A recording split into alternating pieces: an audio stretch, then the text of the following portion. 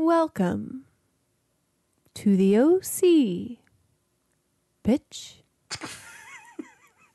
What you say? I told you that it's time to start the show. That you only meant well. Yeah, the show's gonna do well. Of course you did. What you say? I said let's go. That it's all for the best. Yeah, it's probably gonna be like the best podcast.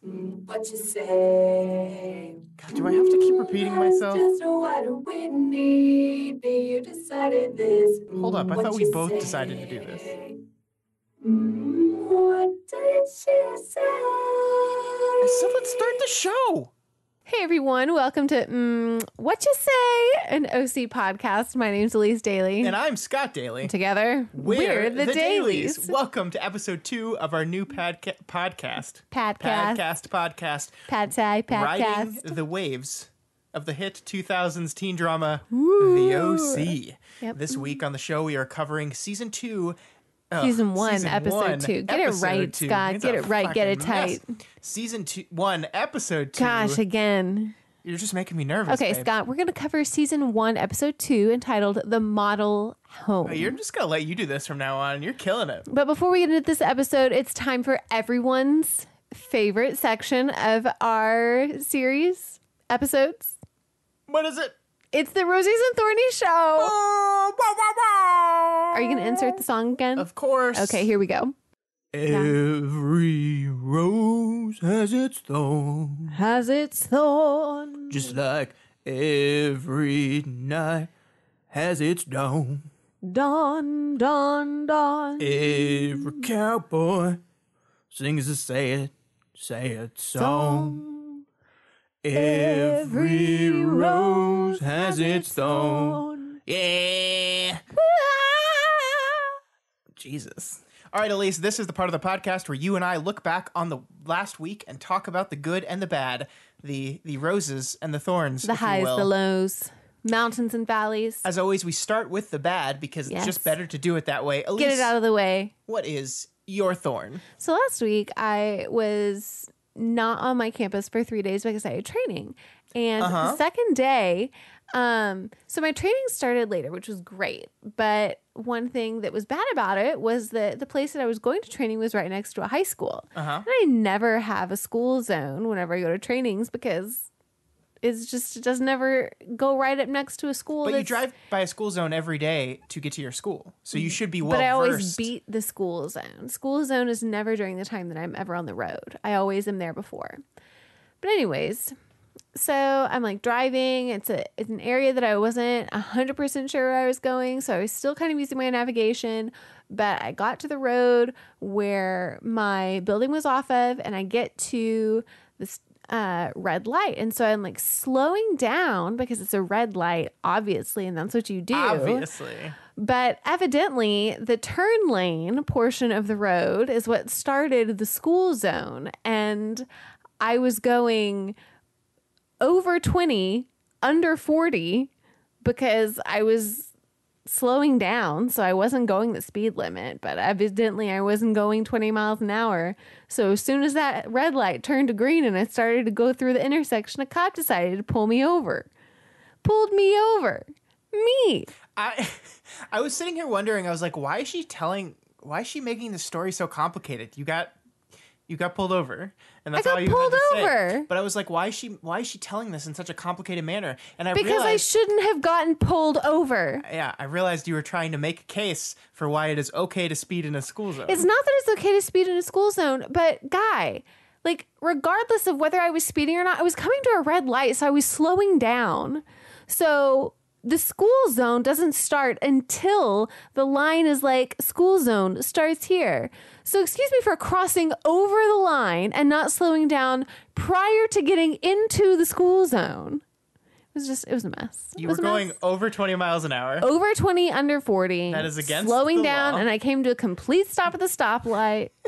I don't understand. The guy... And he honked. He honked at me. Because I didn't know he was behind me, because who's pulled over in that case? He didn't even give you a ticket. You're doing all this I didn't whining, have to show him my insurance because he didn't really even care to pull me over. He just needed to pull somebody over and call it in to get a quote. You are the least appreciative person ever. He could have written you a ticket, and it would have been a school zone ticket. Those are really expensive. You got lucky. You deserve to get a ticket, and you're being unappreciative. Excuse me? I deserve to get a ticket? You were speeding in a school zone. It was a red light. It doesn't matter. It does. These things matter, If you were Scott. going over 20 in a speed zone, you were breaking the law. It matters, Scott. It matters. But what's your thorn, Scott? Because I'm tired of talking about this. My thorn is people are mean to me. Yeah. People are mean to me. And that's why I'm mean to you, Scott. I try and toughen you up. Yeah, no, I mean, it's tough love. I don't want to get too much into it because I don't want people to build you up, Scott. No, well, yeah, I don't want attention like that. I don't want the person to know I was talking about them, and there's no chance of that because there's no way they're listening to this show, let alone any of my other shows. But this is the best one. There's just this guy out there that's just been like a jerk to me on the internet, like since we started Doof Media, and I don't know, like he just said some pretty hurtful stuff this past week, and like. You know, like, here's the thing about people that are mean to you on the internet. As everyone listening to this might know, if you spend any amount of time on the internet, even when they're being trolly and hurtful and mean, it still kind of gets to you. It does hurt. Like, still. I think like, I've talked about this before, but there's like a little voice in the back of your head that's talking to you about how you're not actually that good. You're actually really bad at this, and you're just getting lucky, and everyone's going to figure out. Any moment they're going to figure out and they're going to realize you suck and they're going to all leave. And when someone external to your brain echoes things that a voice in your brain tells you internally, it's like, well, there you go. Point proven. You were right, internal voice of the brain. And the internal voice of the brain goes, oh, I wasn't I? Well, let me just get louder then. And that's kind of what I was just dealing with for the past 2 days. It's just bummer. Like it put me like yesterday in particular, I got in like a really serious like hour-long funk of just like serious imposter syndrome, right? Like, and I think everyone that makes stuff gets that at some point. I mean, not even people that make stuff. Anyone that does something, that puts something into the world, gets this feeling like they don't deserve what they have. They're just pretending, and so it's bless me. I'm so sorry. Definitely picked up by the mic. I tried to turn away, but yeah. So that's a bummer. It's just like it's like. You know what's frustrating? I'm gonna go off on a little bit on what's frustrating with this. Is there's a deal between like constructive criticism that's an actual critique that's beneficial and is going to help improve something, whereas someone is just being negative and hurtful and just wants to pick things apart because they don't like it. And I think that's when people do that, that's a little much. And that's what's wrong with the world. Well, on the other segment every week of what's wrong with the world, Elise diagnoses it, and the world becomes a little better place. And look, the thing I've always done, and I've always tried to do with any of my shows, is put out that this is my opinion. I'm reading a thing. I'm interpreting it. Wait, Scott, it's just your opinion? Yeah. I mean, like, it's not fact? No. So just because you say it doesn't mean that it's true. Yeah. And that it's the only thing that can be that way. Absolutely. Are you sure? I am 100% because you're saying sure. it. Yeah. So, okay. It's okay that people disagree with you. Yeah, and I welcome it. And you know what the weird thing is? Like, what? With some of this stuff, I'm not even that attached to my opinion. Like, if someone presents me with a compelling argument for a read that is different than mine, I would just be like, oh, yeah, that's a good point. And that's what you like about the whole literary analysis and discussion portion of it. Way to go, Scott. So anyway, that's enough of the rant. I don't want to do that. I don't want to give this person any more time and attention than they need. We're not. It just put me in a funk. Yes. And that's my thorn for the week. Yes. So on to the good parts. Yes. Elise, what's good? I'm one book away from my goal for my reading challenge. I almost said my summer reading challenge. So your Goodreads my reading Goodreads challenge. reading challenge. What I was am it? 1 book away.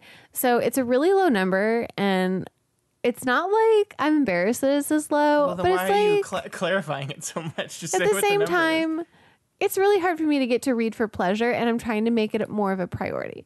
But my goal is to read 25 books this year. That's a lot of books, babe. You know, most people don't even read one. No. If we're being honest I think like here. the average amount of books read by Americans An adult, is like less than one. Yeah. So 25 is like it's pretty good. Is like more than 25 times that amount. Yeah, so I'm at 24 right now. I just finished a book yesterday that I actually really liked. I don't think that's anything Came out in to June. be ashamed about. I read books as part of my job, and Yeah, you read a lot more than I do. so I don't have that much more. Like, it's not like I have like 8 times the amount of books read than you do. Yeah. Sometimes it's just like I want to zone out at home and not use any sort of brain power, which is maybe why I like reality TV so much, is because it's like just complete trash, but I love it. Yeah. Yeah. But anyway. Yeah, I mean, I've only read 37 this year so far, and I'm way behind on my goal. So Yeah. like, you're doing great. Thanks. And I'll probably exceed it. You know, I'm not going to just stop there. Yeah, absolutely. And then you got to raise it more. Got to raise that roof. Yeah. Got to raise it. But Scott, so that was what's good for me. What was good for you this week? What was good for me this week is we returned to the movie theater. Oh, the theater. Yeah. The theater. What happened to the theater? Especially when movies are concerned. Our lives are very busy. We do multiple shows every week. I got a lot of stuff going on. We both have day jobs. And just like the last month or so. Hold up. Huh? We got day jobs. We got the day jobs. We do jobs in the day. Shocking for the listeners to learn that this right here, not our job. Are you sure? Yeah. Okay. Just gotta see. You're in a mood tonight. I'm in no mood. I'm in my mood. You were definitely in a mood. No. No moody. Yeah, the point is that the last time I went to the movie theater was when we saw Can't even recall. Once Upon a Time in Hollywood. Once Upon a Time in Hollywood. Which, I mean, like, I think for most people would be like, that's not that long ago. But we go to the movie theater go like almost once weekly. a week. Yeah. Sometimes multiple times a week. And The people know us. been in a while. So yeah, we got to go to the movie theater this past weekend. We saw Good Boys, the new Seth Rogen, Adam Greenberg comedy. It was okay. It was funny. It was okay. But the more I think about it, the more I don't like it. But you know what? I enjoy the theater in general. Even if I don't like the movie, the experience of going to the theater and seeing a movie is a wonderful experience, and I'm so happy I got to do it again. And we're moving into the fall now. There's going to be lots of movies coming out, and I'm very excited about it. Disney Plus movies. Yeah, well, that too. Those are still movies. Yeah. Yep. All right, so that is all the Roses and Thorns for Scott. this week. Gotta crack my knuckles. Let's move right on Stretch my neck. to the main event. We're getting to the show, guys. The main show. It's the event, all right, Scott. Can we just do it? Are you ready? I really need to stretch my neck. Hang on. Okay. All right, we are here to talk about episode 102, The Model Home. 1.02. The Model Home, as we said, is the second episode of The OC. It was written by Josh Schwartz and Alan Heinberg and directed once again by Doug Liman. It premiered on August 12th, 2003. Okay, Scott. Do you want to read the summary? Yes. I was just going to make it a seamless thing, and then you were like, do you want to read it? And I was like, no, I'm just going to jump in with it. All right, just well, jumping in with the summary. So Marissa and Seth convince Ryan not to leave Newport and hide him in one of Kirsten's vacant model homes. When Luke confronts Ryan about his relationship with Marissa, their fights end up setting the model home on fire, getting them both arrested. Did you really need the in there? Scott. Yeah. Who am I kidding? You did. Yes. You did. All right, Elise, episode 2. Yeah. What'd you think? Overall thoughts. You know, it's a good episode. It develops some characters in here. It really lets you know some dynamics between some very important relationships that are going to develop further. I love me some Seth. Every episode, I love me some Seth more and more. Yeah. Every time I watch this over and over, it's like Seth and I would be friends. You know, we're going to talk about this through the beat by beat, but I love Seth too, and I was really disappointed by Ryan in this episode. I thought he was pretty boring through a lot of this episode. Well, this episode, as much as it was about Ryan, it wasn't about Ryan. I mean, you could say that for the show. Yeah, as much as the show is about Ryan, it's not really not about Ryan. About Ryan. That's true. So this episode opens, Scott, with Seth and Ryan lounging on their swimming pool. And they're just floating, you know, Sandy's grilling some burgers. But something's different, Scott. What is different, Elise? Well, the pool. The pool is different. The pool is different. The outside is different.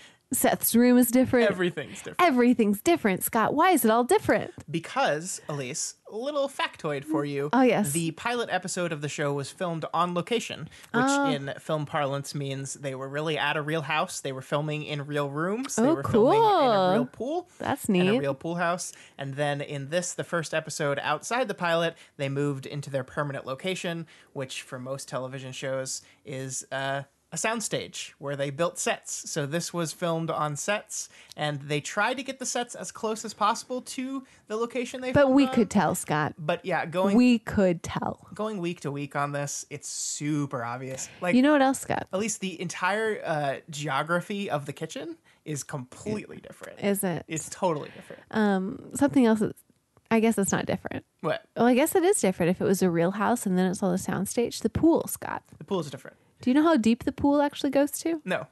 3 feet. Of course it does. I mean, here's the thing is... They're always on their knees. It's like, it's also pretty clear that they're inside.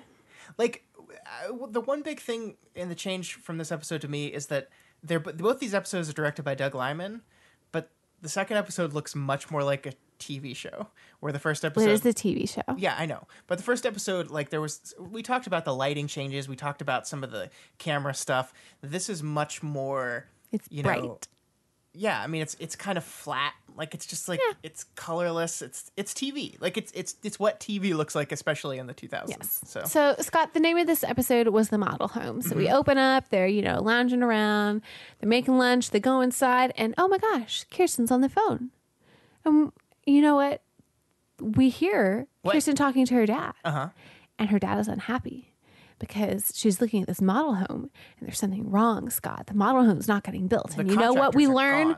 We know what we learned through this, Scott? What? It's not a dollhouse.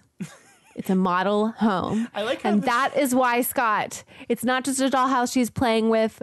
We learn the episode name Model Home, and we learn what Kiki does, Scott. We learn what she does in this episode. You're being so dramatic for such an unimportant part of the episode. Scott, she is an architect. She is a breadwinner.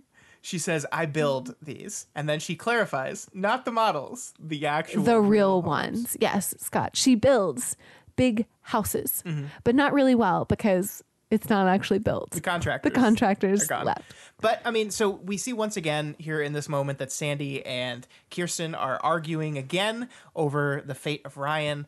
Basically, he's just staying with them until tomorrow when social services will open up and the Ryan's going to go into the system. Goes into the group home. I think we see here, one of the things that's funny to see adjustments from the pilot, where I think they felt Kirsten was like too antagonistic.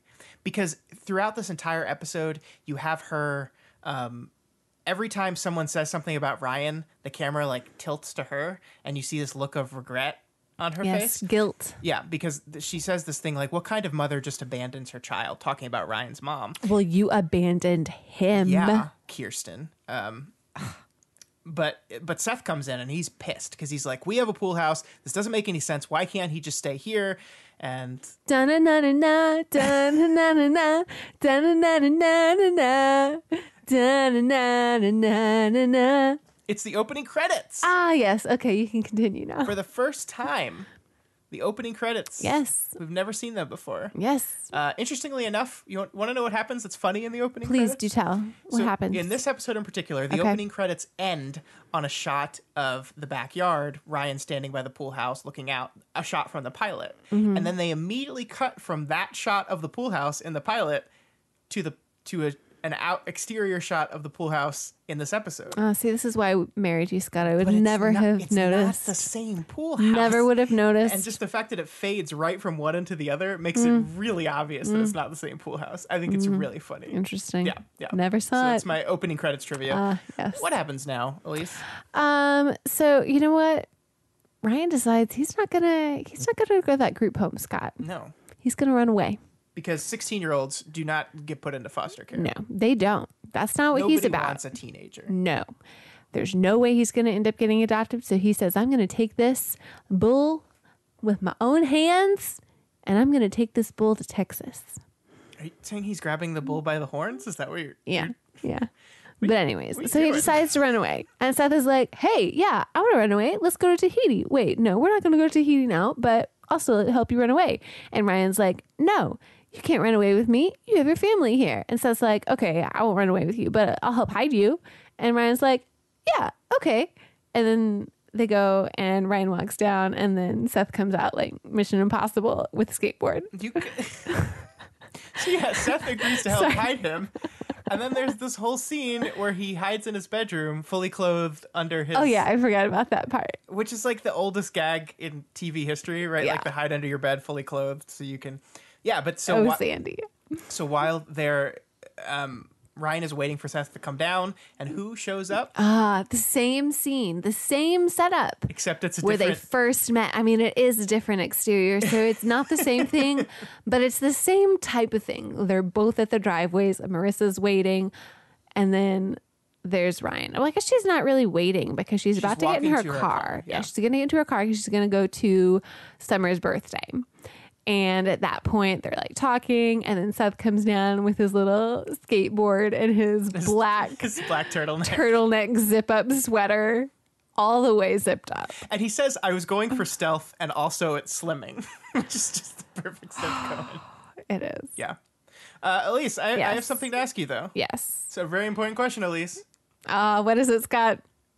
Is Seth creepy? Okay, so let's dive into the question of is Seth creepy in this episode, because Marissa's going to her best friend Summer's birthday party, and so she's like to Ryan and Seth, oh, we're going to celebrate Summer's birthday. It's a birthday party. And Seth goes, wait, it's not Summer's birthday. Summer's birthday is not until Wednesday. Yes, Scott, this is creepy. Well, this is creepy in the sense that he's saying it in a way where he's upset. He's like, wait, you can't be celebrating her birthday. Her birthday's not until Wednesday, right? It's your birthday now. Like, that's weird. That's creepy. Now, if it was just someone else and it was like, oh, you're celebrating her birthday? I thought her birthday wasn't until Wednesday. Like, that's a different thing. It's not as creepy. Now, I think it's creepy that he knows when her birthday is. Okay, but the deal is like at school, they always announce birthdays. Yeah, but here's the deal. Like, I was thinking about this. Okay. I was thinking about this. It's a very important question. I was thinking back to my life, all the women I've had crushes on throughout my years. Yeah. And I was thinking, which of them I definitely knew their birthday while I had crushes on them.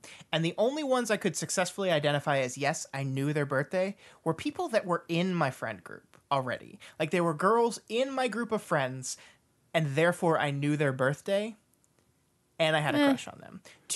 He is not friends with her at all. He's not friends with her at all. He has no relationship with her whatsoever of any kind. And he has her birthday memorized. While I understand that, I'm also going to go to bat in his corner, stand behind him for a bit, because if it was a small school and it's like these private schools where they've gone to school together for years and years, he's going to end up knowing when her birthday is. Yeah, but there's a difference. It is a summer birthday. There's a difference between knowing the birthday and memorizing the birthday, to the point where the second you hear about a birthday party, you say... regardless, Scott, yes, this is creepy. It's creepy. This is creepy. I give you that. Seth, buddy, you need to calm down just a bit. All right. Here's a question I have for you, this whole scene. Please do ask. What time is it supposed to be?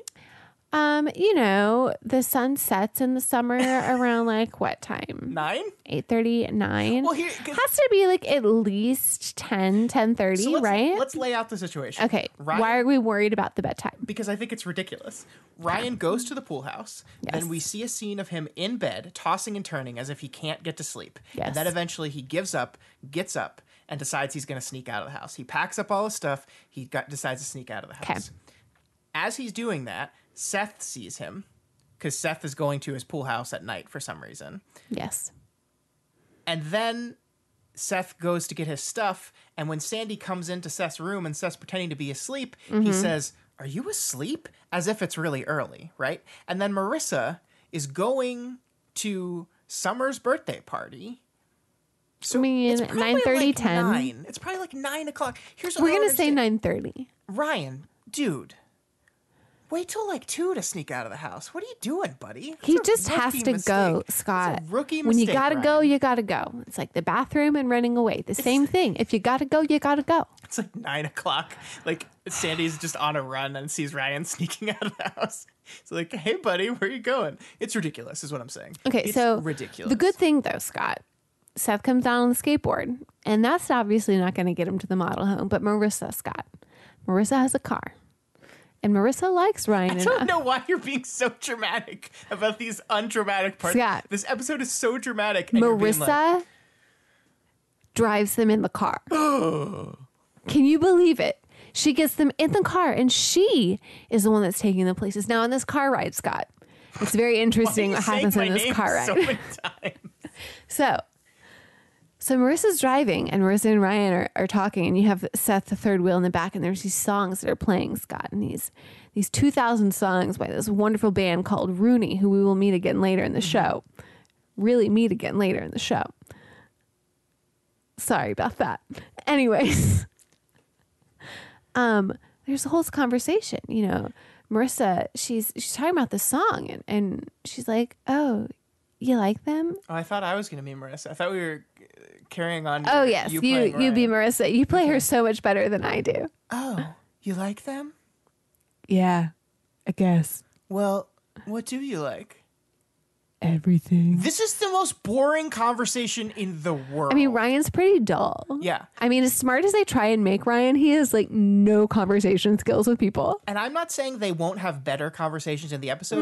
They do. No, they do. There's real chemistry between these two characters later in the episode. But this conversation here? I'm sorry, did you write down that conversation? Yeah. With him in the tent? Huh? With the tent thing. Well, yeah, that's some stuff. Oh, that was going to be a good one to reenact again, too. That's not the one I'm talking about. Okay. But yeah. Anyways, so yeah, and then the whole music conversation goes on, and that's the one with Ryan and Marissa. But then it gets better. It gets better because then Seth is like, "What do you mean you like this music? You can't like this music. You don't even know what this music is." And Marissa says, "Oh my gosh, yeah, I love punk right now." And then Seth goes, "Avril Lavigne's not punk." Second Avril Lavigne reference in 2 episodes. And then she's like, "Well, what about," and I don't remember what band. The Sex Pistols. The Clash. What about the Sex Pistols? She lists the some of the Clash. most like well-known like classic punk And bands then- ever. Classic Seth. "I listen to the same music as Marissa Cooper. I think I have to kill myself." And I mean, like the best part of this episode for me is the Marissa Seth bouncing off each other, because I think they play off each other very well. They're very hostile to each other, but in like a jokey kind of way. Yes. But I mean, like this is what I didn't see in the pilot, and I'm glad we're seeing now. Is like this core, the 3 of them together, is obviously the core of what they imagined the show was going to be. And we didn't get to see it in the pilot. The 3 of them really never interacted in a unit, and now they are. And I think that's so fun because Seth is great. And I think it's really good too, because as much as this conversation was for the whole like Marissa, Ryan, Seth as a whole, it was really also for just Seth. And as we, learn later, it was the whole, "You never talked to me, Marissa." But Marissa said that, "Oh yeah, you're the one who never talked to me." You just jumped right ahead. You just jumped right ahead. Oh yeah, well, sorry, I skip over things all the time. But yeah, no. But like going back to this conversation, there's so many things that are the same about them, but that if they really did take the time to talk to each other, they probably would have found out that Seth would have gotten along with everybody. Yeah, well, and Seth is kind of a jerk in this episode. Yeah. Because he's like really angry. He's angry at Marissa. He's like, I've lived next to you your entire life and you've never said 2 words to me. And she's like, "You never talked to me. You thought you were better than all of us." And he doesn't say no to that. And I think that I like their relationship a lot. I mean, Seth is great. I love how Seth is also not a nerd. Like, that's the thing. Like, Seth is a nerd in the show. Like, Peter Parker was a nerd in the Amazing Spider-Man movies, where he was actually just ridiculously cool, and there's no reason why people wouldn't really like him. Like, when they get to the model home, there's a skate ramp in the drained out pool, and he's like in the background doing cool skate tricks on the skate, and I'm like, there's no way. Scott, this is Newport. People don't like that type of thing. Yeah, I mean, I guess that's what you could argue, that the rich socialites don't care for skater punk culture, but I don't. Unless you're Marissa, then you like punk. There's definitely gonna be there's definitely going to be kids that like that. This is beside the point. Seth is a really cool dude. He is. And so, sorry, in that whole conversation that I skipped over to the point with Seth and Marissa having that, we did also jump over the fact that Marissa and Ryan also bonded again. Yeah, over their family. About their daddies. Yes. They both have daddy issues. They do both have daddy issues. Ryan's father is in prison. Yes. Marissa's father will be in prison.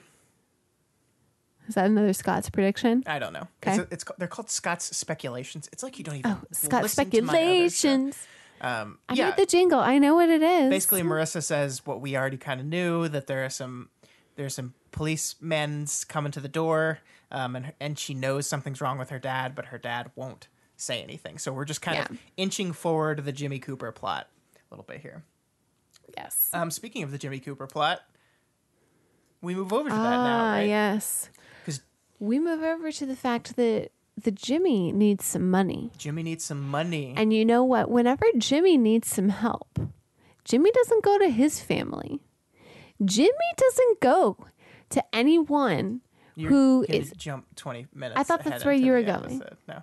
Oh, Jimmy tries to tell Julie. Yeah, that's the part. Jimmy tries to tell Julie about the money problems. He tries. Yeah. He tries to go to his wife, but Julie will have none of that because the horse has alopecia and it needs a check. And the horse needs money because alopecia is a serious problem. And I know that because I've had alopecia before. Did horses get alopecia? I mean, horses can get alopecia. And then, yes, they lose all of their hair or lose it in spots. That's a bummer. But if you have treatment, it can be cured. I can attest to that. You see my luscious locks of hair. Elise has hair on her head. Yes, I have hair. I can't confirm. I'm looking at it right now. So if Jimmy can just give the money to Julie, just give her a check. The hair can come back on the horse. Yeah. But, you know. So, I mean, the important part of this is he can't tell her, right? He tries to tell her, and she basically says, I don't want to hear about your work stuff. Yes, I don't want to hear about it. So that's that. Yeah. So then the next day, Seth and Marissa, they are talking to each other and they come up with a plan. Yeah. And they're like, going to go back to the model home together in order to give Ryan supplies. Yeah. So, Scott, what are the supplies that they bring? What are these things that are the essentials that they gather around their house? A loofah? Yes. Everybody scrub-a-dub-dub. Some facial cleanser? Yes. Everyone needs to have those pores clean. A roll of toilet paper, which is important. Taking care of business. Yeah. Yep. And that's pretty much it. A tent. There is a tent and a sleeping bag. There is some putt-putt. A lot of candles, which will pay off later. Yes. And of course, the most important item. The putt-putt. The Model Home Mix CD. Yes. The Model Home Mix CD for your education. Says Marissa to Ryan. So Marissa, let's timeline again. What are we going to talk about, Scott? What are we talking about this timeline? So Marissa, remember, it was like 9:30 at night, right? Yes, 9:30. So Marissa goes and hangs out with Ryan for an hour. Ryan and Seth, gets him situated in the model home, gets food, hangs out with them in the shallow pool. Okay. Then she leaves to go to her friend Summer's birthday party. Okay. Then presumably she goes home. Then she stays up till 3, 4 in the morning, not only creating a CD mix of music for Ryan, but burning that onto a CD, creating cover art for the jewel case, and printing it off and putting it into the jewel case and getting it ready for him. Now, Scott. So I'm guessing she stayed up till like 5 a.m. just to get this thing ready for Ryan. Which, I told you, there's no way she stayed up till 5 a.m. because if she went out to a party afterwards, we all know what happens to the parties with Marissa and she gets blackout. She does get blackout. So, I'm going to throw into the mix that maybe, Scott, this was not personalized just for Ryan and she could have made the mix for somebody else. I don't believe that. I don't believe it. I don't believe it. Marissa Cooper loves Mr. Ryan. Does she? She made him a mix. She only knows him for a matter of days, and you're saying she loves him? It is the model. Is this love at first sight? Mix. It is the model home mix. It is not this is for Luke and also for Ryan if I feel like it, or this is for my friends. It is the model home mix. Okay. The model home mix. So anyway, they all bring things in order to help Ryan be able to make it living on his own in a model home, but they forget something, Scott. They forget the most important thing. Everyone knows that if you're going to go and you're going to run away from home, there's something that people cannot avoid. They took care of one of them. They brought the toilet paper, but they forgot the other. In order for the toilet paper to have a purpose. Oh my God, just say they forgot the food. They forgot the food. Building this up so much. I know, Scott. That's what I'm good at. They forgot the food. You just spent 30 seconds to say they forgot the food. Scott, let me have my moments. Let people wonder, what do they need in order to use toilet paper? I don't know. Well, hopefully they've already seen the episode. They have to eat. You have to digest the food so you can get rid of it. So they go out to the boardwalk and for then some use the food. toilet paper. Here's I just spelled it out for them all. Kirsten. Kiki. Kirsten has called the police. So the police are looking for Ryan, who is missing at this point. Yes. And they all decide to go out to the boardwalk for some food and just do a fun boardwalk montage where they're riding around on Ryan's bicycle. Yeah. They're stupid kids. They're dumb. But, They're kids. But you know who's not dumb? The crew. The crew's not dumb, Scott. You switched to new things without letting me finish the things I thought you were done. It was fun times at the boardwalk. Exclamation point. No, Marissa is all over Ryan. She's riding on his back on the bike. She's riding on him for sure. All over him. She is. She covers up his eyes. Yeah, it's not safe. That is not safe. She could have died. She could. But that is something that we learn about Marissa. She's a risky person. She likes to live on the edge. She does. Remember when Ryan asks her if she drinks like that often, and she doesn't answer the question? She doesn't. She just laughs. Is yes. She does. Yeah. Yeah, so there is a crew member. This is the funny thing about watching Sorry, the I'm show. skipping around on this these is the funny things thing for about you. watching the show as closely as we did is that you see stuff. Like, for example, there's this whole big montage where they're riding back and forth on the boardwalk and having fun, and then they ride by some guy, and he's in shorts and a polo, and he's got a headset on, and I think he's got like a clipboard. A clipboard. Yeah. And I'm like, that's a crew guy. That's definitely a crew guy. So Scott rewinds What's he doing there? Pauses it. There he is. It's definitely. There's another crew guy. So, oops. It is. Oops. Yeah. But they eventually, Scott, end up at the restaurant.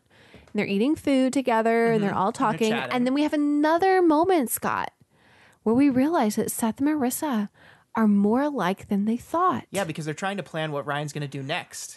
And Seth says, this could be stop one on our national pancake tour. And Marissa says, oh, like On the Road. That's my favorite book. And Seth says, me too. Drinks out of his grandpa mug. And that's one thing that I absolutely love about Seth is that he's like a grandpa. Yeah. And I love grandpa. So they both like Kerouac, which is like Yeah. the most like stereotypical like teen love book ever. Like To Love on the Road by Kerouac. Have you ever read it? Yeah. I haven't. Here's the thing about that though. Like it's not pancakes. Like I don't know why. I love waffles. Yeah, waffles are better than But pancakes. the book is about a man named Saul who is Kerouac, and he doesn't eat pancakes on his travel. He eats apple pie. Oh, that's better than pancakes. So I don't know why they're like doing the pancake thing.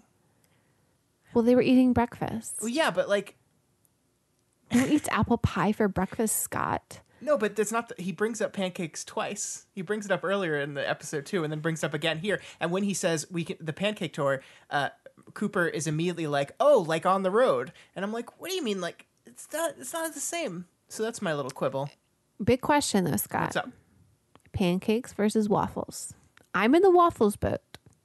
I like waffles more. Are you with me in the boat? They got because it's got the indentions. They have the places for the syrup, and you know how much I love my syrup. You are obsessed with syrup. Unless way too much. it is just permeating through the entirety of the waffle, there's not enough syrup. We go through like half a bottle of syrup per Elise waffle. That's not true. And I'm the only one that uses syrup, so you can't closely monitor the amount of syrup that I use. That's true. I don't really put syrup on my waffles. You don't, and I that's just eat weird. them. They're delicious. I love them. You're welcome. So anyways, while they're eating, oh my gosh, Scott, something big happens. Just stop burying the Scott? lead. Just say it. Luke shows up because he eats food too. How they didn't plan for that. Scott, They didn't plan for that. Luke eats food. And they're all there together.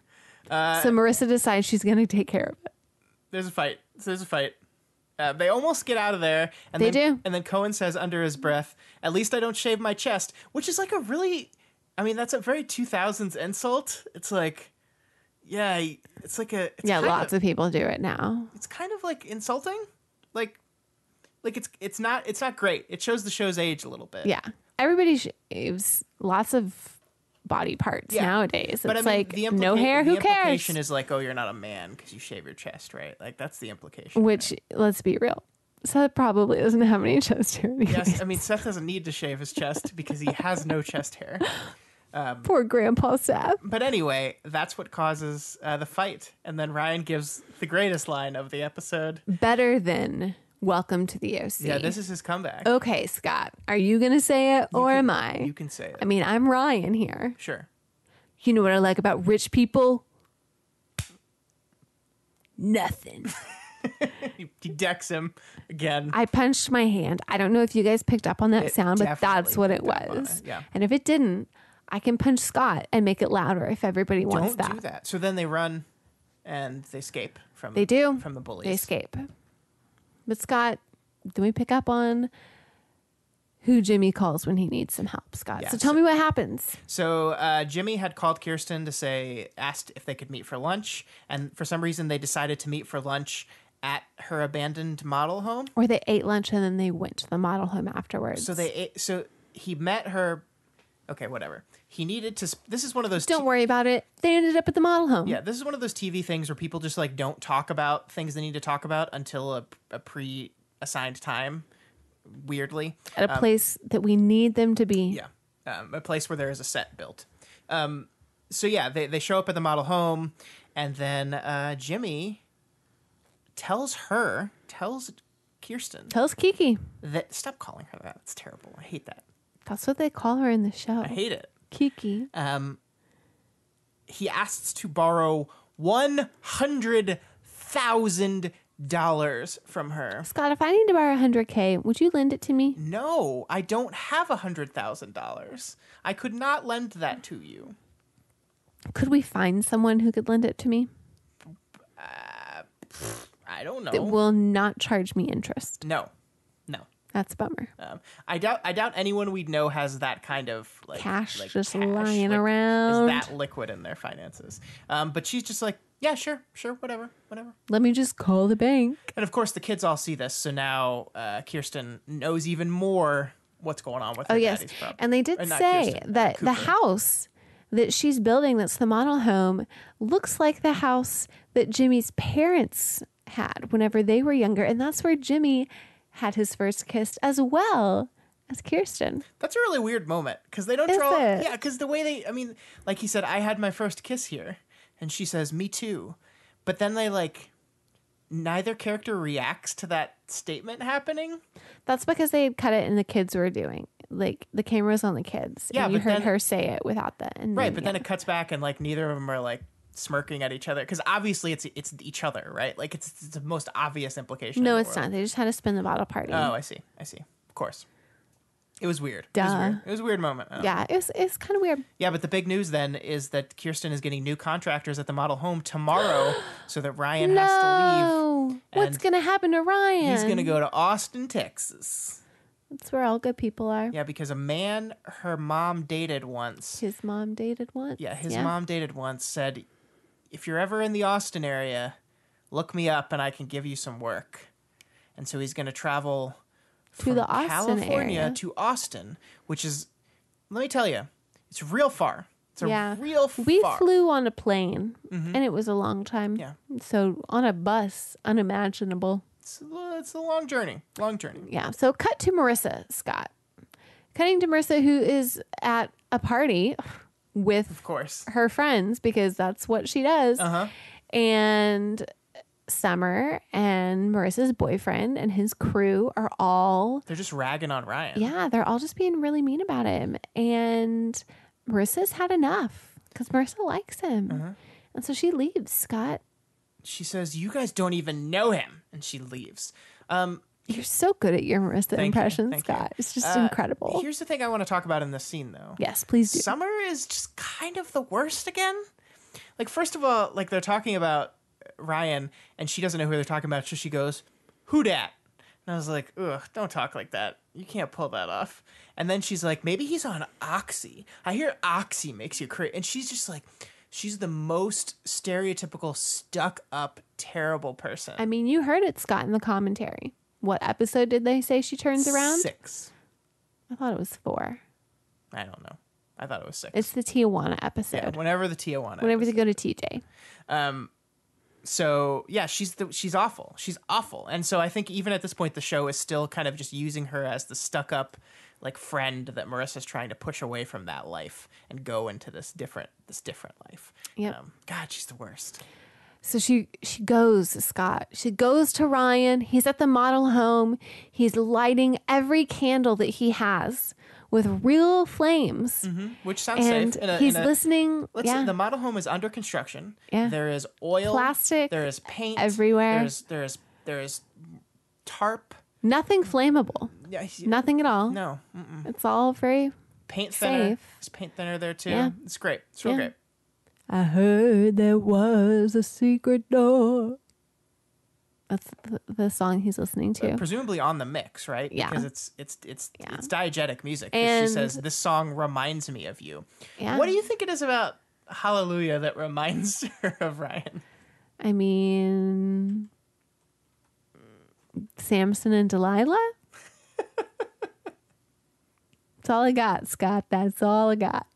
But you don't really care for music, do you? I get it. There we go. But you know what, Scott?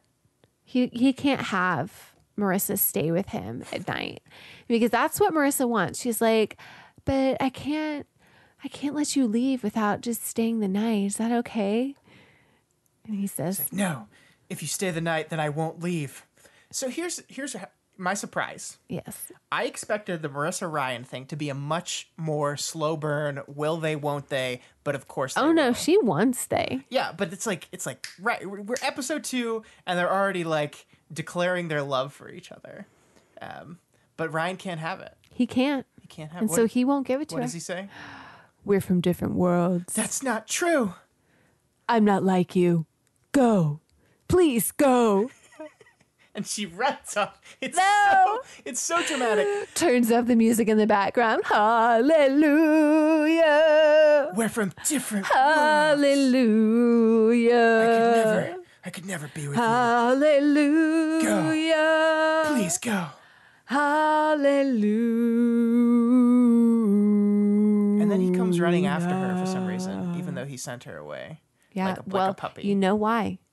Because if he didn't run out, the camera wouldn't be able to show that Scott, Luke is there. Luke is there. Luke followed Marissa. Luke is there. Now Luke knows that Marissa's been hanging out with Ryan. Uh-oh.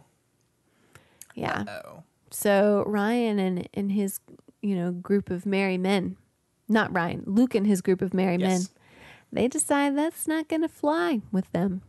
Mm-hmm. So they go inside of that model home where all those candles are, and they start beating the shit out of Ryan. And they do. And immediately they knock over a candle. Like the first punch they knock over a candle, it lights up a Well, Scott, have you ever tried to beat people up in a room full of candles? Do you know how hard it is to not knock over a candle? You know what, Elise? I can't say that I have. Exactly. Fist fighting in a room full of candles is not an experience I've ever had. I don't necessarily want to try it because I'm not, excited about getting burned. I've already been burned twice this year and I've gotten scars from both of them. Yeah, it's not cool. Yeah, so they're fighting. They're knocking over giant cans of paint thinner, which explode, and the whole house is on fire. And Luke and all his buddies are like, "Let's get out of here, man! We gotta get out of here!" But Ryan's unconscious because they beat him up so bad. Yeah. So they all start running out, and then Luke turns around and he sees Ryan on the floor, and he goes, and he thinks, "I don't want to be a murderer. I have to go get this kid." So he goes and he gets Ryan and he pulls him out of the model home. And he saves him. Not a murderer anymore. Good job. You met the bare minimum of not a murderer. I'm proud of you, on Luke. the morality scale. Yeah. Man, Ryan sure does get punched in the face a lot, though. He does. I think we should start Ryan getting punched in the face counter on the show. Oh, okay. So starting now, we have the Ryan getting punched in the face counter, and our number is at 2. Ryan got punched in the face, and he got told, "Welcome to the OC," very rudely by Luke. And now here, he is punched right in the face again by Luke. Okay, I do have a very important question about this. Are we counting per punch or per fight? What do you mean? You know, if you're getting beat in a fight, there's going to be more than one punch that gets to your face. I'm not going to count per punch. No, per fight. Okay. If he gets smacked in the face in the middle of a fight count. One. No, it's not just a fight count. Though. Oh, so if in the fight he gets hit in the face. Yeah, because like the fight in the restaurant where he said, "You know what I like about poor people?" Ryan didn't get punched in the face. Rich people. Yeah, sorry. Scott, get it right. Ryan didn't get punched in the face, so that does not add into the Ryan gets punched in the face counter. But he got punched in the face multiple times. But he did punch somebody in the face. Right. We can't. So we're gonna have Ryan gets punched in the face, and then Ryan punches people in the face. No, that's too much. So just the receiving of the punches. If the makeup people need to put makeup on Ryan's face to make it look like he got punched in the face, that counts as a Ryan getting punched in the face. So what if he accidentally got punched in real life outside of the show, and they had to put makeup on his face?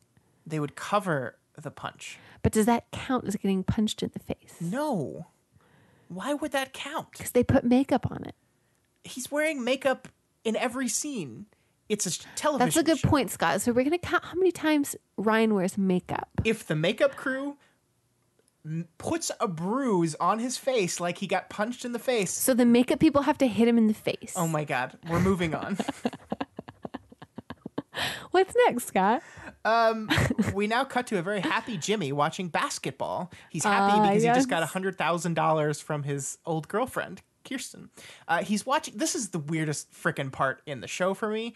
He's watching ESPN Classics game. So he's watching the NBA Finals. Okay. The Lakers versus the Pistons. Don't know that game, but I saw him watching it multiple times. Yeah. So here's the weird part about it, though. Yeah, I never saw this until you.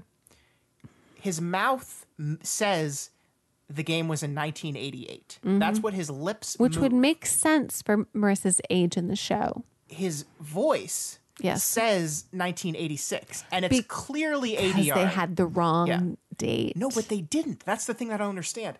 The Pistons-Lakers finals took place in 1988. The way he moved his mouth was the correct year, but they ADR'd 86 in there. Well, why would they do that? I don't know. I do not understand. Did you look it up? I couldn't find it. I tried to look for it. I don't understand why they did this. What good are you? For those that don't know, ADR is automated dialogue replacement. It's basically anytime they need to voiceover for a correction. Yeah, they need to correct dialogue, or like if the recording didn't pick it up, they just basically you stand in a studio in front of a microphone, they play the scene over, and you say the line again, and then they just stick it in. They clearly did this not very well. If you go back and watch the episode, it's super obvious. It is, but you wouldn't catch it unless you had Scott telling you. So I'm really. But I just don't understand why they did it, because it's definitely 1988, and the age of the kids lines up for 1988. It does. Because if it's supposed to be 2003, and Julie was pregnant with Marissa while she was watching the game, it means Marissa was born in 1989, probably. Yeah, because Marissa's my age. Yeah, and she's supposed to be right your age, and that's when you were born. Yeah. Whereas if the game was in 86, like they said in the show, that means Marissa was born in 87, and that means she's 18 years old and a sophomore in high school, which doesn't make any sense. I mean, sometimes you get held back. That's true. But I just don't, what did they do? Why did they do it? The mysteries of the show. Anyway, one thing this scene does for us, I think, is kind of complicate the Julie-Jimmy relationship, right? Because we do see them happy together. Like, she comes and watches the basketball game with him, and they're reminiscing about when she was pregnant, and I think they're putting in a little work to just show like why these two were together. Something. Yeah, they're at one point in time, long time ago, there was something between these two people. Yeah, and I liked that they put that in. I wanted to see that. I wanted to see these two characters. Like, why are they together? Why did they get together? Yeah. Like, he's clearly, obviously in love with Kirsten still. But why did he get with this person? And now we will find out. Yeah. But in the meantime, Scott, Kirsten and Sandy, that whole house fire. Yeah, they get called about their model home. They get notified. And so, Kirsten, she feels pretty bad because the house is burning, and she's pissed off. That was the a house that maybe Ryan could have stayed in, and she didn't let him. And that is not. But now it's been 2 days, and her son, he got drunk. What are you doing? I skipped around. So Seth, it's always showing she feels guilty. Scott, I didn't read your notes beforehand. So Seth confesses immediately, right? They show up they see the model homes on fire. They're like, "What the hell happened? Somebody's been living here." And Seth immediately goes, "It was my fault." Seth again is not good at. It's just the relationship with his parents. He never had to not tell them something that was true. Yeah. But here's what I think. That wasn't true. So the show has, throughout this episode, showed Kirsten feeling guilty about the way she's been treating Ryan, how she's not been giving him a chance, not letting them stay with him. But look at this. How long has Ryan been living with this family? 3 days, maybe? I don't know. I think it's about 3 days. So in 3 days, he's gotten her son drunk. He's gotten in he didn't get him drunk. He just took him to a party. He's gotten in 3 fights. And he burned down a house. Burning down the house. So I'm kind of with Kirsten at this point. Like, from the outside, it seems like this kid brings nothing but trouble. Nothing but trouble. But he's smart. Is that it? Yep. Is it? Because Sandy sees something in him. And he's got a really bad family life. Mm-hmm. Yep. So cut to Ryan. Not dead from smoke inhalation. No, he's fine. But still trying to hitchhike to Austin. Yeah, he's going to hitch from Newport to Austin. And so a car finally pulls over, and it happens to be Luke. Uh-oh. So not only did Luke go back and save Ryan from the burning house, now Luke has gone out in search of Ryan. He felt so guilty, and he went to find him. He did. So Ryan hops in Luke's car, and he's like, "You got to take me somewhere." Well, first Luke is like, I won't tell you were there if you don't tell I'm there. We'll keep this totally a secret. Nobody ever has to know. And then Ryan hops in and says, "You got to drive me somewhere." So I think what you're supposed to assume in here is that Ryan's getting the hell out of town, right? He's going to have Luke take him to the bus station or to somewhere else, and he's just going to disappear. But is that what happens, Elise? It's not. Where does he go? Every time I've seen this episode, Scott, he always goes to the same place. He always goes back to Kirsten and Sandy's home. Never changes. Well, Never ends up going to Austin. To the model home. No, he goes to their house where the cops are. It's not the model home. Oh, yeah, you're right, because they wanted to talk to Seth again. You're right. Yeah. You're right. Every time I've watched it, it's the same place, Scott. But he takes responsibility. He does. He says, "Yes, I was there. Yes, it was me." And he gets arrested. And Luke gets out of the car, too. It throws Marissa for a loop. Yeah. She's like, "Luke with Ryan?" Mm-hmm.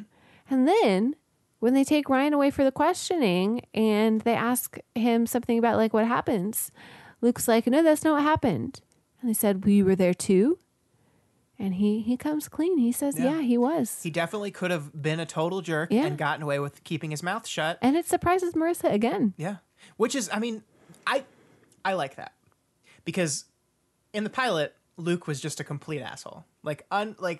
Unrepentant. He was cheating on her. And I'm not saying he's not an asshole. He is absolutely And Marissa knows, too, because I think I skipped over the whole conversation at the beginning when Ryan said he wasn't very popular because he hit Luke. And she was like, "Oh, it's hard to believe you're not more popular." Yeah. So she knows that he's not a nice person. Yeah. Yeah. But Ryan hit him first. He did. Yeah. But I like that they're complicating Luke a little bit. He's a complex character. He's not just the unrepentant asshole. We can put on his list of good qualities, doesn't want to be a murderer, takes responsibility for burning houses down. It's true. Of course, Luke is also rich, so his attorney will probably get him off clean right away, yeah. where Ryan is probably, being the poor, going to have... It's a good thing he's got Sandy. It is a good thing he has his attorney right there, who says, "I'm his attorney, do not question him without me there." And then that's when the episode ends. End scene. Yeah, so next week, Scott, we have another one. But before that, we're going to hit another little segment that we like to call That's So 2000s. That's So 2000s. So every week, Scott, we watch... I was trying to come up with a jingle for this segment, like by coming up with some like vintage 2000s noises, and I couldn't come up with any. Like, is the AOL Instant Messenger ding a 2000s noise? I think it is. Yeah. Okay. Yeah. So I have three things, Scott. Three things. What are they? The first one is the part of the women's wardrobe, Scott, they were wearing what we would call silk bandana tops. Both Kirsten and Marissa had one of these on. It's a halter top, and the fabric was almost bandana-like, but it was a silk thing, and it went down in the front to a little point, and then it tied in the back. It was very trendy in the early 2000s. Okay.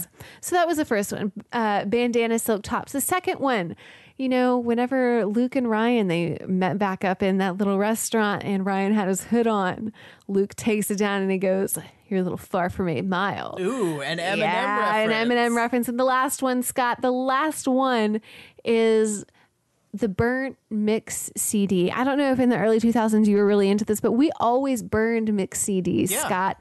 And so the fact that there was a mix CD, not mixtape anymore, but we've but I think you could you call it a mix. I forget, whatever. But we went to the mix CD. Mm-hmm. So those are my 3 things, Scott. Yeah. Silk bandana tops. You're a little far from 8 Mile. And the entrance of the mix CD. I am going to What is the most 2000s? The most 2000s thing, early 2000s thing, I'm going to go with the mix CD because I made so many of those. Yes, I did too. I was talking to a girl my sophomore year, or maybe my junior year of college. And she burned a bunch of music for me. And I remember seeing the scene in here and I was like, oh, she likes me. Yeah. She burned a bunch of discs for me. Natalie was really key to my musical education. She really helped me. That's she good. Burned a bunch of music for me. So music is always very telling about people too. I'm going to vote for that. Okay. Do you agree with that or are you going to go different from me again? I think that's a really good one. I'll agree with you. Okay. I mean, 8 Mile is pretty key, but I'll give you that. When did that movie come out? I don't know when it came out. You keep smacking your microphone. I keep smacking lots of things. Every time you smack your microphone, it makes a really annoying noise. Well, I can't hear it. It came out in 2002. All the people listening to it can hear it. Well, I'm glad you guys can hear it, but I can't, so haha, it's just me. I don't care. Wow. Yep, came out in 2002. All right, Elise. Now, before we wrap up the episode, it's time to check in and do what we call relationship status. Status check. Okay, so first we got Luke and Coop. So Marissa, she totally loves Ryan, but it just became a little bit more complicated with Luke. And, you know, is he a good guy? Is he a bad guy? So you know what? He was decent. The Luke and Coop relationship, its heartbeat is there. What are you going to give it?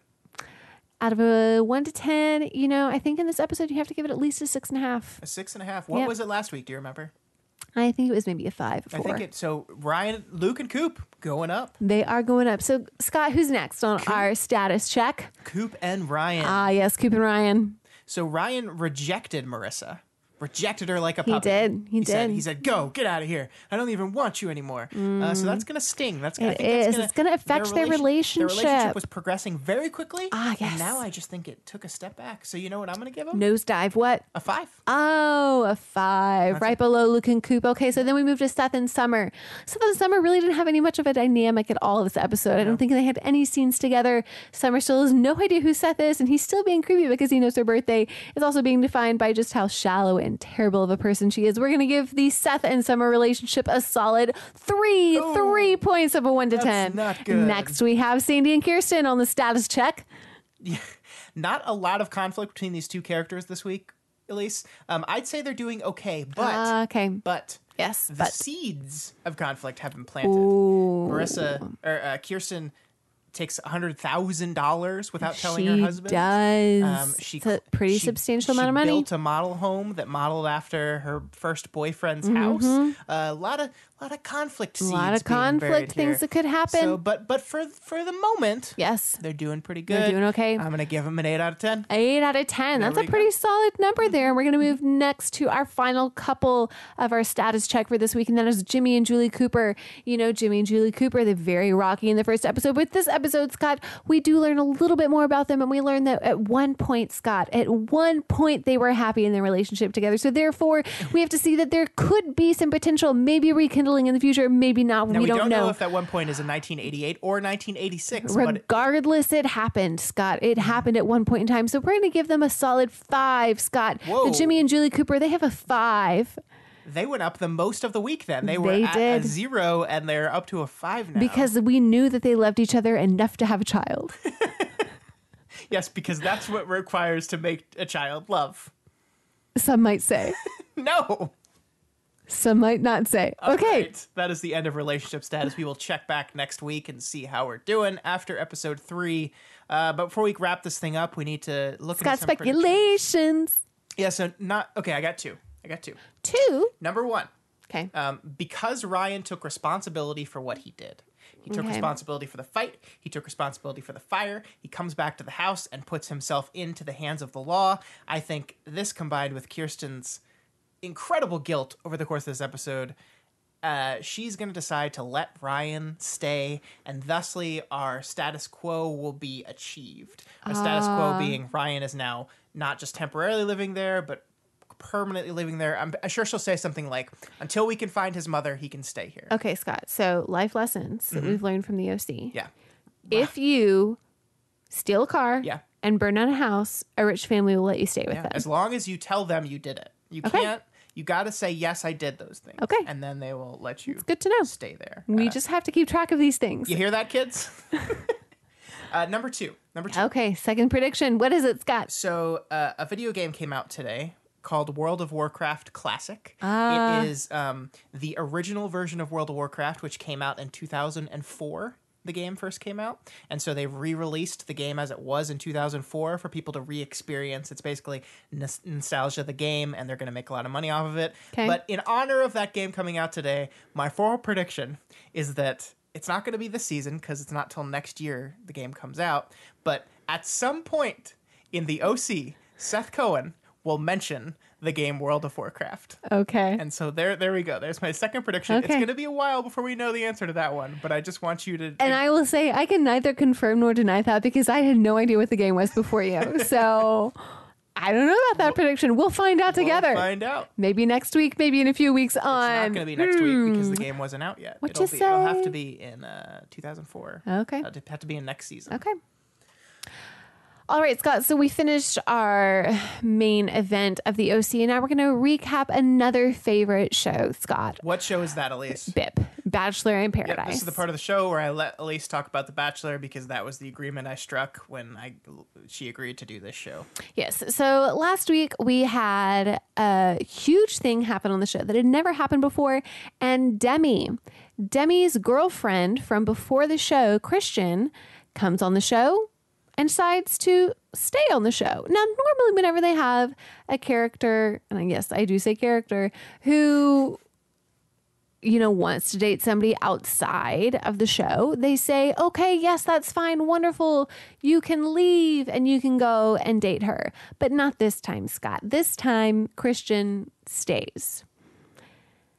And so we have Christian and Demi has to break up with Derek. Cue last week's campaign for Derek to become the Bachelor, who nobody wants Derek to become the Bachelor. He's absolutely boring. I don't even know who that guy is, and I can already tell you don't want to know. He was already on another season of BIP. You'd know him if you saw him.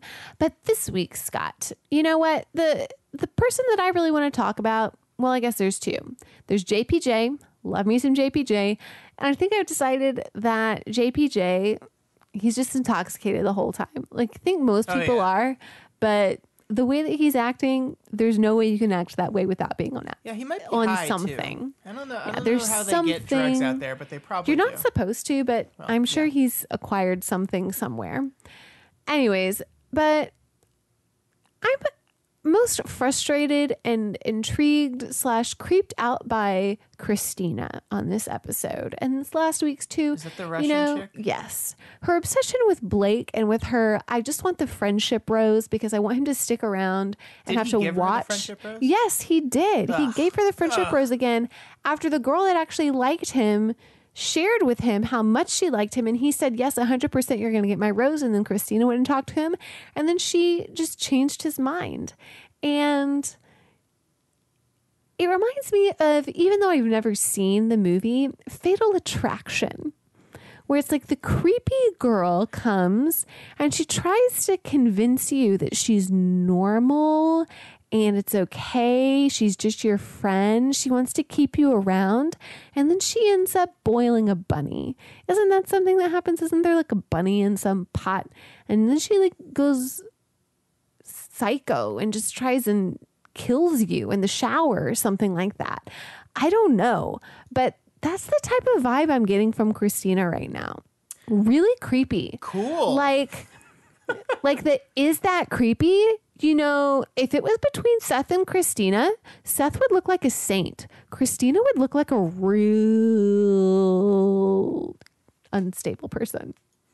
It was weird. It's like you trailed off and didn't realize what words you needed to say next.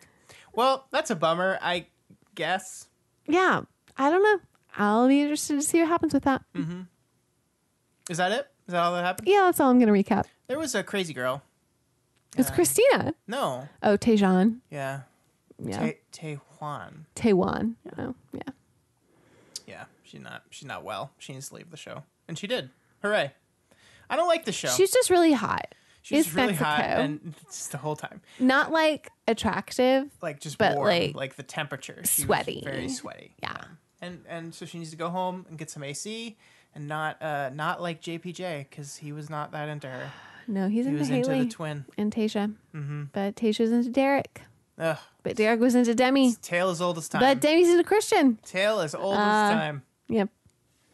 Okay, Scott. So next week, we will be moving on to season 1, episode 3, The Gamble. Fun fact about the OC, after the first episode, all of the episode titles start with the. So like with the model home, which turned out to be just a literal phrase, I wonder what the gamble is going to be. I think it's going to be a double meaning. Okay. Here's what I predict. Some sort of bullshit casino fundraiser event. Okay. And also Seth maybe trying to take a gamble on Summer. Oh, maybe so. And that's what I predict for that. Okay, Scott. Well, that's all we have time for this week. So if you like this podcast, you can check out all the other podcast shows that we do over at doofmedia.com. Also, consider donating to our Patreon account. That's patreon.com/doofmedia. You can donate $1 a month or whatever else you can afford. And guys, we are 17 patrons away from reaching our next goal, which is a deep dive into the books of Stephen King, the Dark Tower series. I have been wanting to do this show for a long time. I set it as a ridiculously high goal that I thought we would never achieve.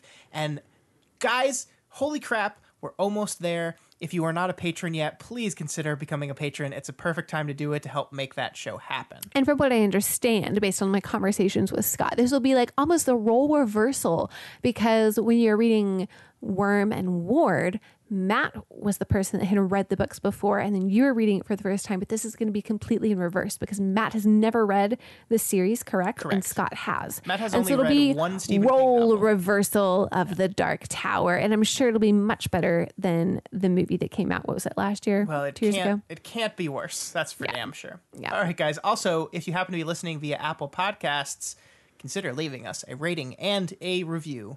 You can do that on Stitcher, too. Stitcher has their own review system. I didn't know that. Yeah, do that. Someone rated us last week. Thank you for giving us another 5-star rating.